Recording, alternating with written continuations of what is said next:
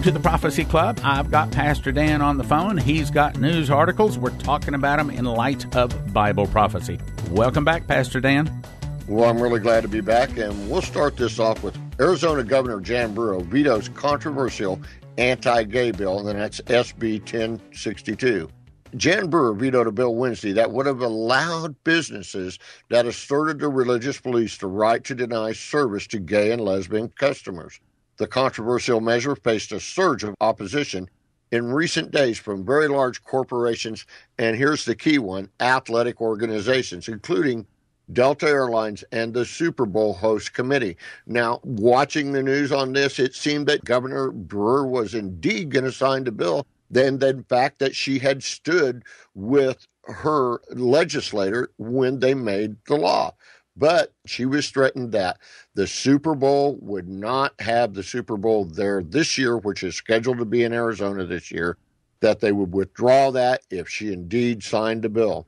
Seemed like right after that, well, it was the next morning, she vetoed the bill and said that a bill was not needed because this problem wasn't happening in Arizona. Back to you. I would have liked to have seen Jan Brewer say, you want to take the Super Bowl away, take it away. You see, that's what the devil offers, and that's what he holds out for us. In other words, the motto of the devil is do as thou wilt. In other words, whatever you want to do, go ahead and do it. You want to molest a little child? Go ahead. You want to rob a bank? Go ahead. You want to hop in bed with your neighbor's wife? Go ahead. I mean, whatever you want to do, you get to do whatever you want to do because there's no laws, there's no restrictions, you see. And so one of the reasons that people follow the devil is because he gives them what they want. You know, as you read into the Old Testament, you see that many people would worship idols. And you think, well, why would they worship some stupid stone or some statue made out of wood? Well, the answer is because it gave them what they asked for. Now, it wasn't the stone or the wood that was giving it. It was the devil, okay? But he does give those requests. In other words, the draw to following Satan is that he gives you what you want. He gives it in the flesh. Well, the Lord will bless you even more if you'll follow him and his laws and be faithful to him. But many times you got to go through tests just like, for example, I had to go through a test with Prophecy Club. And that is, am I really willing to go through difficulty? Am I willing to maybe even lose my house, lose our cars, our mortgage, and things like that to really get this message out? Or are we just doing this for the financial benefit of it? Well, I can tell you I've never worked in the Prophecy Club because of the financial benefit. Now, that's not to say the Lord hadn't taken care of us. He has blessed us with some very, very nice blessings, and I do not want to take anything away from him. He is the greatest boss in the world, and I would not have the devil. I wouldn't work for the devil no matter what he gave me. I would have liked to have seen Jan Brewer stand up and say, not only can you take the Super Bowl, you can take the rest of it and hit the road, Jack, because round here, see, everybody, look, you got to do the same thing in your life. You got to tell the devil where the line is drawn, and you got to say, no, I'm not going to. And then whatever the line is that the devil's trying to get you to step across, you got to say that, and you got to say no to the devil, and you got to say yes to the Lord and his righteousness, or the devil is going to just tear you up. Now, this is easy to see. All you have to do is look at the lives of people in Hollywood. You see this nice little innocent girl, and she goes into some singing competition, and she wins the competition. And then a few years later, man, you see her, she looks like a hussy, got all this paint all over her. She's drinking and doing drugs. I mean, I could go on and on and on. It's a story that's happened many times because when you say yes to the devil, he destroys your life. He may give you what you want, but he'll destroy your life. So, no, really sad to see that Jan Brewer compromised on this, and I'd like to see more people, which, by the way, I guess I ought to say something here. The kind of person you want informing you is the person that won't compromise. The kind of person you want teaching you Bible prophecy is the one that won't compromise. Someone that is not trying to get your money, not trying to build for themselves a great big ministry for their name. You want the kind of person that you cannot sway, that you cannot buy, the kind of person that will look you straight in the eyes and tell you the hard things. That's the one you want to be your minister. the one teaching you prophecy, the one that is supposed to be warning you. That's the kind of person you want. And unfortunately, that's not what you find behind most pulpits, most ministries, because they're compromised. Okay, compromise is, see, look, if you can give me a donation and change my mind on something, you compromise me. Now, tain't nobody ever called me and said, will you do this for a donation? Will you do that for a donation? I remember hearing a story about probably the number one Bible prophecy ministry in the world. I know he's number one, and he's on TV, and I understand that I won't even name names. This particular denomination came to him and said, if you'll be friendly to this denomination and friendly to this idea, then we will give you $1 million donation. And he took the donation. You can't do that with me. I mean, don't get me wrong. Like I was talking to one of our supporters the other day, and somebody said, oh, well, if somebody that owned a casino was to give $1 million donation to my ministry, I wouldn't take it. And I said, I would. I'll take the devil's money all day long to win souls. The wealth of the wicked is supposed to be turned to the just. So absolutely, positively, somebody that had some money that wasn't earned the right way, want to give it to Prophecy Club, yeah, I'll take it. But you understand, there's no strings, bub. We're going to take that. We're going to win souls with it. We're going to teach the gospel. We're going to preach the gospel, teach Bible prophecy, and do the Lord's work with it. So I'd love to take the devil's money and do the Lord's work. Now, back to the point. In other words, any place in our life, we can't compromise.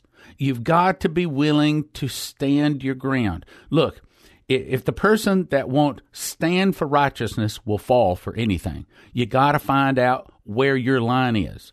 And you should actually be looking forward to the day when they say either you take the mark or you lose your head, because the Lord is not going to let any pain come to you in giving your head for him. He is going to see that you get the highest reward in heaven throughout all eternity.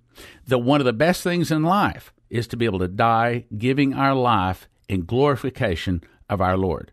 And if our heart is in this world, then unfortunately everything else is too. But you see, this is not our home. We're just passing through. All this life does is decide where we spend all of eternity, brothers and sisters. And I encourage you not to compromise. Don't compromise any place. And since we're talking about radio, you should appreciate the fact that Prophecy Club absolutely, positively will not compromise. And Dan, I'm going to ask you, have you ever seen the Prophecy Club compromise on anything? No, Stan, you've never compromised on anything, and over you stood your ground, stayed to the message, and stayed the course. Money doesn't compromise you in any way, shape, or form. You kind of remind me of my attitude. My attitude is the more money I get, the more people I feed. But that's right. Your attitude is the more money I get, the more radio stations that I can go on, and the more people I can warn. And so that's kind of how it is. No compromise. It's got to be that way in your life too, brothers and sisters. I don't care if it's smoking or drinking or carousing or taking drugs, compromising, not praying, compromising and not going to Bible study or not going to church. We just can't compromise. We've got to do it right all the time. No spot, no wrinkle. And then when the tough times come, God will remember and God will show up. Amen? Amen. Most assuredly. Okay, next article. Well, this is a real important one. Dramatic step towards the exclusion of Christians from public participation in both political and economic in the public forum. On September 5th, 2013, the City Council of San Antonio, Texas, passed an ordinance by a strong majority, 8-3. It's a dramatic step towards the exclusion of Christians from participation both in political and economic in the public forum. In essence, the ordinance allows the City Council to exclude individuals from sitting on the council, being appointed to a government position by the City Council, or doing business with any entity the City Council controls, namely the city government of San Antonio. This would also go to contractors that are working with them. Anyway, what will be the crime demanding such a drastic remedy, simply having an opinion that differs from that of the members of the city council. Here's what one section of the ordinance prescribes. No person shall be appointed to a position if the city council finds that such person has, prior proposed appointment, engaged in discrimination or demonstrated a bias by word or deed against any person, group, organization on the basis of race, color, religion, national origin, sex, sexual orientation, gender ID, veteran status, age, or disability. It allows the city council to act on anything it finds displeasing from any point in your life up to the moment of your appointment or hiring.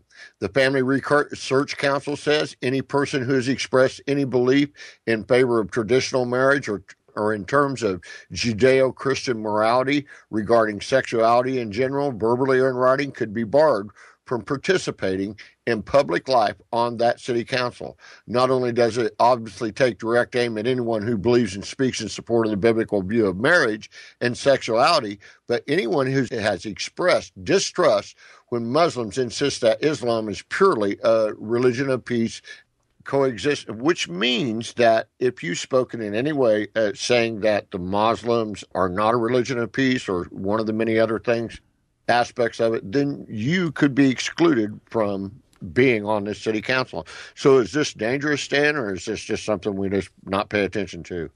Okay. First of all, I like to put the shoe on the other foot in such cases. All right, so we have the San Antonio City Council that is basically saying that if you don't go along with the LGBT, in other words, we'll be right back after this message. The next speaker at the Prophecy Club is David Jones. At the tender age of 17, David was catapulted into a day vision and shown the day of the Lord, the day Jesus returns. The moon was bleeding with blood. All the stars of heaven were falling. The heaven was rolled up like a scroll. He saw thousands of people screaming and weeping and hollering and running in total terror. Everyone knew this was the end of the world. It was God. Jesus had finally returned. He'll be speaking Saturday, March 15th at the Prophecy Club, 2540 K Avenue, which is on the corner of Park and K, behind the Whataburger in Plano. Doors open at 6, speaking from 7 to 10:30. He'll conduct a revival Sunday morning from 10:30 to noon, same location. That's David Jones sharing on several visions of the end of the world at the Prophecy Club, 2540 K Avenue, on the corner of Park and K, behind the Whataburger in Plano. Doors at 6, speaking from 7 to 10:30. See you there! And now, back to the program.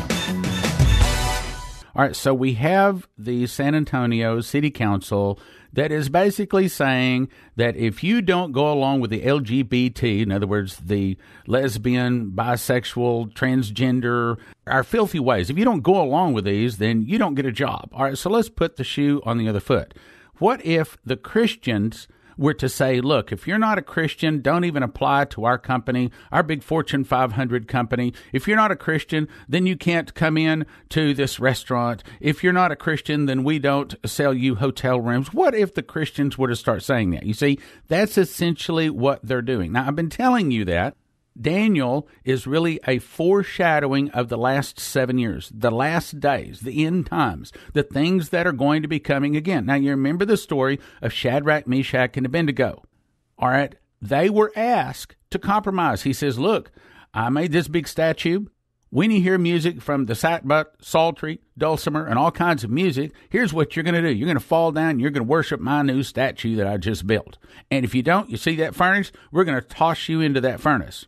Well, of course, Daniel sat in the gate of the king, so no one could question Daniel. Daniel didn't fall down and worship the image. But Shadrach, Meshach, and Abednego, well, they had to fall down and worship the image, or they would be cast into the fire. Now, we're just talking about don't compromise. You see, these men, Daniel, Shadrach, Meshach, and Abednego, had already made their decision. They're not going to compromise in the way that they eat. They're not going to eat things off the king's table. They're not going to eat pork and things like that.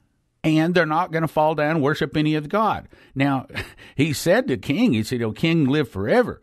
But you need to know that our God is capable of delivering us from your hand. And if he doesn't, we're still not going to fall down and worship your image. And brothers and sisters, that's where our heart has to be today. Our heart has to be, look, if your job comes in and they say, look, we're going to have some sensitivity training, and you're going to have to learn to be nice to these gays and these pornographic things, and you're going to have to put up with cussing in the workplace and porn on the screensavers. You're going to have to put up with all this sort of stuff. Well, look, again, when you're persecuted for righteousness' sake, happy are you. But you got to really know the Bible, really know the Lord that wrote that Bible to have that kind of stance. When you know the Bible, when you really are close to the Lord, then He gives you the strength. And here's what you say. You just say, I'd like to get this straight. I don't like gays. I don't like anybody that sins, and I'm not going to be nice to them. I'm going to do my best to try to tell them all about Jesus and to win them over to Christ, and you ought to know that right here and now. And if they fire you, then happy are you. Good for you. Do you not believe that God that made the universe, the God that made the heavens and the earth and the sea and all therein, the God that made the stars and threw them into place with His finger and called everyone by name, do you not believe that He will, in fact, give you another job, a better job? Will you not know that He is going to bless you powerfully? All right. Let me give you a story. This is probably one of the things that got God's attention in my life. Now, I'm going to tell you something here, a little personal. Okay, here's what happened. Prophecy Club started in 93, so this must have been about 91, 92, somewhere in there. I was teaching a class in public speaking and another one, a sales course instructor and a management course instructor, and I did that for 13 years, and they came out with this new kind of a course. And it was for high-level speaking. In other words, like if you get called on to speak to the media in like a national media situation, and it was for strategic presentations, strategic speakings, very, very difficult situations where you may have to handle very difficult questions. Well, I decided I was going to go ahead and try to be an instructor for this too. I was already instructor for 5 of the other programs and done that real well for a long time. So I went down to Houston for this training, and it was 3 days, and it's an instructors conference, and it is one guy said, I'd rather go through boot camp again than to go through that again.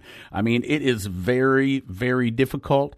They don't mince words. They will rake you over the coals. You have to learn to be tough and quick on your feet. So anyway, this starts out the first morning, and this lady gets up that's running it, and she tells a story about how she went out to the airport to meet her guru.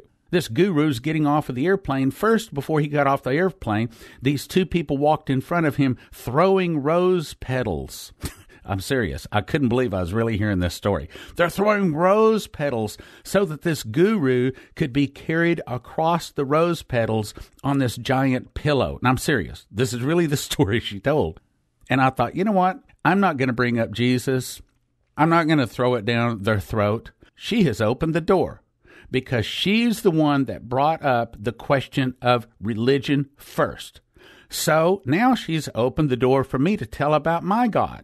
Well, the very first assignment was to give a 2-minute talk. Again, this was training me to be an instructor for this. And of course, in order for me to be an instructor, I got to first go through the course, okay? And again, I've been doing it a long time. So the assignment was a 2-minute talk on something you're passionate about. I thought, this is bringing the moth to the flame.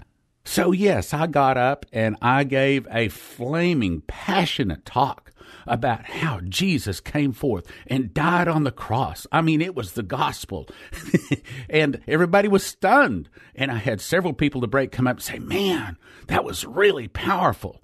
Well, you could just see this lady. I mean, bristles on the back of her neck. Just hated Christ, hated the name of Christ. And yet they had put her in an instructor of instructor positions. Well, the next talk was something similar, and this went on for 3 days. And every time I got up, it was something about Jesus and I was saying this in front of other people that I work with. There were some 25 probably people there. And I believe that because God saw I am not going to back up, that I will lift His name on high, I don't care whether people like me, agree with me, appreciate me. I don't have to have them as a friend. I don't need buddies. I follow the living God, period. Like it or don't. Just like I tell you, you can listen or you can turn the knob. Just like I tell people on TV, you can listen or you can turn the knob. Same thing in the church. You can listen or you can hit the door, but you ain't changing me. That's my attitude. I am a radical, and let me tell you, here's how you become a radical. You read the Bible. You learn the Bible. And the more you read and learn the Bible, King James, the more radical, the more on fire, the more determined, the more of a Bible thumper, the more you're willing to give not only your life, but your death also to Christ. Now, I mean your life in terms of all of your life. You serve the Lord, and you're willing to die for his name. Quickly, simply, easily. Lord, you want my life? You can have it. You want my death? You already have it. Whatever you want. And there's no compromise. Brothers and sisters, if I could just put one thing in your heart today, listen to me. If there's one thing I can say, you can't compromise. You can't be the Jan Brewer. You can't let somebody buy you out, okay? If you can be bought off, well, I'll pass on that next comment. I'll just say, you can't be bought. The only thing that could buy you is the blood of Christ, and he's already paid the supreme price. And so now we serve him. It is not difficult. It is not out of our way. It is not trouble. And this is just like, it's no trouble to go to Bible study. It's no trouble to go to church. And it is our pleasure to give. That's of our tithes, our offering, our time. It is our pleasure. Just like every night when I drop to my knees, to pray, I say, Lord, it is my pleasure to come and to worship you. It is no trouble. It is not difficult. I don't mind any sleep I might miss from it. I come to worship you, not because I have to, not because I made a commitment to. I come to worship you because you are so awesome. If I didn't worship you, the very rocks would cry out. I have to worship you. I have to praise you simply because you are worthy. You are holy, and I'm glad of it, and I'm glad that the Creator sent his own flesh so that I could live eternally. Thank you very much. It is my pleasure to worship you. My pleasure. Back to you, Pastor Dan. Obama to Israel. Time is running out. Obama is trying to force PA State and divide Israel on a very soon time schedule. This is a report from Jeffrey Goldberg. When Israeli Prime Minister Benjamin Netanyahu visits the White House tomorrow, President Barack Obama will tell him his country could face a bleak future, one of international isolation and demographic disaster, if he refuses to endorse a U.S. draft framework agreement for peace with the Palestinians. Obama will warn Netanyahu that time is running out for Israel as a Jewish-majority democracy. And the president will make the case that Netanyahu alone, among the Israelis, has the strength and political credibility to lead his people from this pre-peace. An hour-long interview Thursday in the Oval Office, Obama, borrowing from the Jewish sage Rabbi Hillel, said that his message to Netanyahu will be this: if not now, when? And if you do not, Mr. Prime Minister, then who? He then took a sharper tone, saying that if Netanyahu does not believe that a peace deal with the Palestinians is the right thing to do for Israel, he needs to articulate an alternate approach. And he added, it's hard to come up with one that's plausible. Obama was blunter about Israel's future than ever. His language was striking. Obama made it clear that Abbas is the most politically moderate leader the Palestinians may ever have. I have to say wow to that. There comes to a point when you can't imagine this anymore, when you start having to make difficult choices, Obama said. Do you resign yourself to what amounts to a permanent occupation of the West Bank? Is that the character of the Israel as a state for a long period of time? Do you perpetuate over the course of a decade or 2 decades more and more restrictive policies in terms of Palestinian movement? Do you place restrictions on Arab Israelis in ways that run counter to Israel's traditions? On the subject of Middle East peace, Obama said that the U.S. friendship with Israel is undying, but he also issued what he took to be a very veiled threat. The U.S., though willing to defend and isolated Israel at the United Nations and in other international bodies, might soon be unable to do it effectively. You got that? Might soon to be unable to do so effectively. So if you see no peace deal and continued aggressive settlement constructions, we have seen more aggressive settlement construction over the last couple of years than we've seen in a long time, Obama said. If the Palestinians come to believe that the possibility of a continuous sovereign Palestinian state is no longer within reach, then our ability to manage the international fallout is going to be eliminated. And I think they've been offered a PA state by Israel something like 5 or 6 times. Back to you. Brothers and sisters, we've been talking about this for the last couple of weeks. I'm going to say it again. We just had Prophet Ephraim Rodriguez, and he was shown a vision that a large meteor is going to hit near Puerto Rico. And it's going to send a tsunami 1,000 foot high at Puerto Rico, but it'll be 200 to 400 foot high by the time it hits the east coast of America. And it will go inland anywhere from 20 to 100 miles. It'll also split America from the Great Lakes to the Gulf of Mexico, and large chunks of California will fall into the ocean. That's what his DVD says, and you need to get it. Then I came along and put the whole picture together. I showed 6 people, not 1, 6 people that were shown a large meteor will hit near Puerto Rico and what the U.S. government is doing to prepare for it.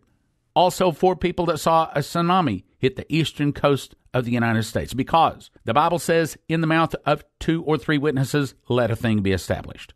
I show you also 6 people that saw America split into 2 pieces right down the middle, 3 people that saw large chunks of California fall into the ocean, 3 people that saw this split comes, here it is, because America causes Israel to split her land. Both DVDs, value $60, gift of $30.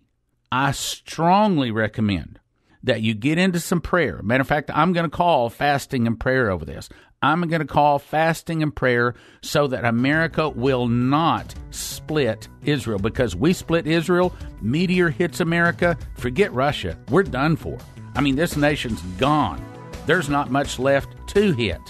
If we split Israel, and unfortunately Joel 3:2 says it will be parted.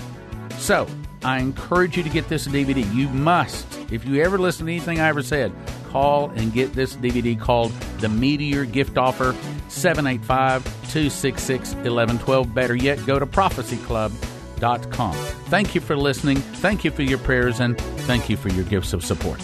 God bless. Now from the Prophecy Club, some exciting opportunities for you.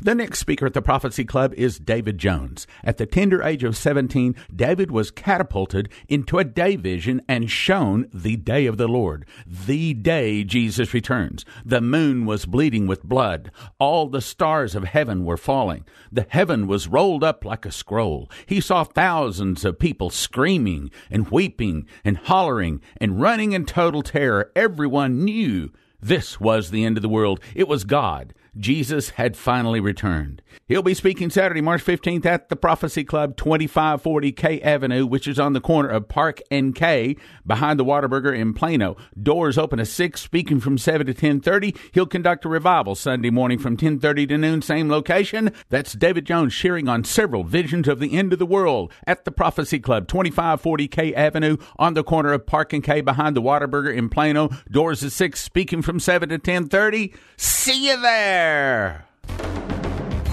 At the burning bush, God promised to give Moses a land flowing with milk and honey. We believe the milk is natural gas and the honey is yellow-colored crude oil. There are 30 scriptures in the Bible which say in the last days massive amounts of oil will be discovered in Israel, and we believe we've been given the directive to use this prophesied oil and gas to fund worldwide soul winning. If you have questions about our vision, call 877-OIL-ISRAEL or 877-645-4772.